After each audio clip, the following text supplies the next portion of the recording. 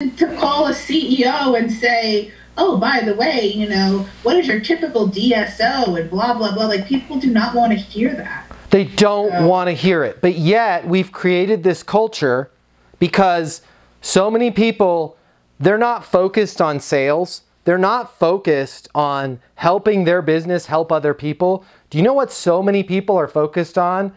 Seeming like they're the smartest person at the company. Not even the smartest person with their clients, which they should be more concerned about their clients. How can I sound really intelligent on this Zoom call, right? And then you start hearing things like, the BDC is up to the RQ48, and the ROI of the LPO. I was just at a lunch yesterday with two people that I really like, but there was some words that were being spoken because they knew the secret handshake, and I'll be honest, I was lost.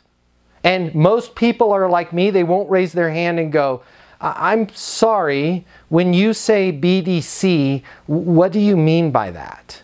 And when you do that with your clients, do you know what they do?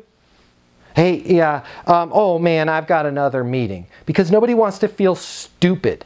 Talk in real talk.